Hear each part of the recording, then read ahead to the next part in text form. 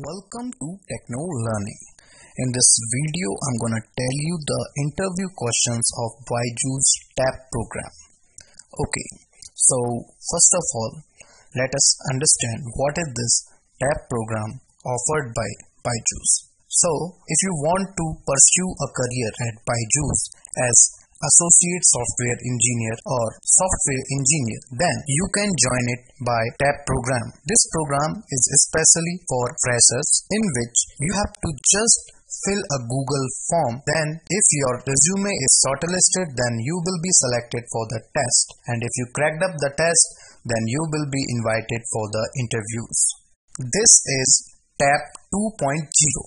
Okay, so what does this TAP 2.0 means? TAP, Tech Acceleration Program, second verse. The first one finished last year and this is the second one. Actually, I myself worked as software engineer in Byjus and I also joined by this TAP program. Okay, so let me tell you my experience as well as the list of preparation topics for the interview. So not gonna waste your much time. Let me take you to the preparation topics.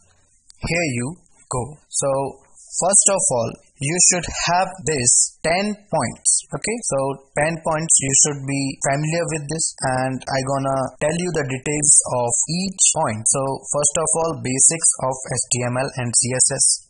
So in which you will be asked some questions related to HTML tags and attributes. Then also there will be some questions from CSS styling like box model and all these things. And the second one is JavaScript library, runtime environments, frameworks such as React.js and Node.js. Okay, so mainly they will ask questions from JavaScript itself, the functions and the libraries of JavaScript, especially the DOM in React.js, and from the Node.js they will ask just fewer questions like what does database in Node.js called and what we call for the table in Node.js. Okay, so their names, their acronyms they will ask. Now the functional programming and basic concepts. So they will ask you some questions from C language like functional programming, and then they will move further for the basic concepts such as polymorphism, function overloading and overriding. Okay, and then there is one more important thing. They will ask you the real life example of data abstraction, and they also give you some like task or something for that in the interview, and then you have to relate it with data abstraction and concept. Okay, now the NoSQL and SQL databases. Of course, they will ask the questions from the database such as joins in SQL, and they will ask you questions such as can you tell us the example for NoSQL, like what are the databases present, so you can give them answer like MongoDB, etc. And then we have the SQL queries. So these queries they will ask, actually they will begin from basic and can go up to advanced. Like they will give you firstly one table and then will ask you to do a query on that table. Then they will give you multiple tables, then will ask you to do or fetch data from both the tables.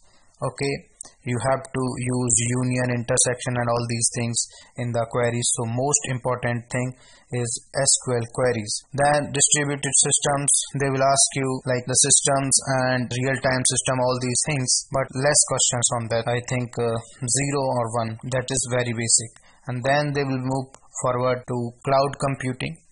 Also this cloud computing is important question, like they will ask you like how Google Drives works and all these things to store data, what is cloud and how you see the future of cloud. And then they will ask you the types of architecture for app development such as MVP, MVC. You can read about these architectures on the internet. There is plenty of information available on the internet.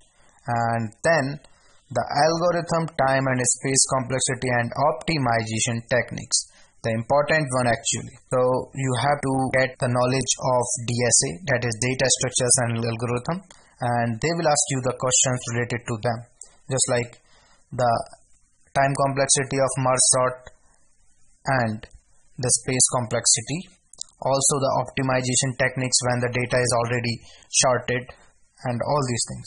Then they will ask you questions from operating system subjects.